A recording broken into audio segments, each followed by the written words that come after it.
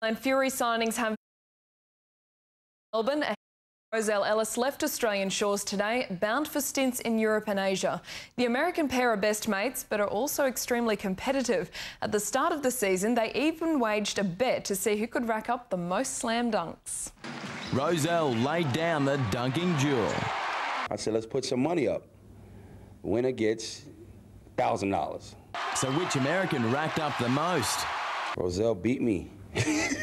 Yes, I did. 7-12, I believe the count was. Homicide blames a one-game absence. That's the only reason it really got that far out. When I had to go to New York, he got 2 more dunks and it got out of reach.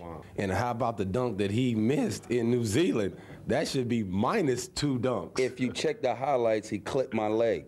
Coach agreed. Coach agreed he clipped my leg. Yeah, we hear you talking, bro. Williams could talk for hours about his best slam of the season. Come straight down the middle and went to the right a little bit in the paint. Bam! That was the best dunk for sure.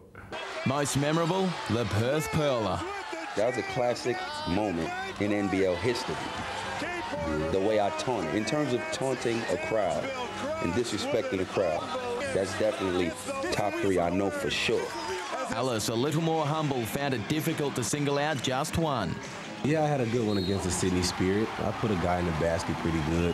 But that reverse is nice, too. But I have 12 to pick from. As for the $1,000 cash? Well, I'll share a little bit with him. We're going to put it on the bar somewhere. Yeah. A parting drink before they leave Australian shores. Williams will return to the streets of New York. That's what I do. I am street ball. Ellis is off to the Philippines. It's really good over there, you know. I get all my clothes tailor-made. I have 2 maids, a driver to drive me around, so all I have to do is play basketball. So I'm living like a king. Liam Cox, 7 News.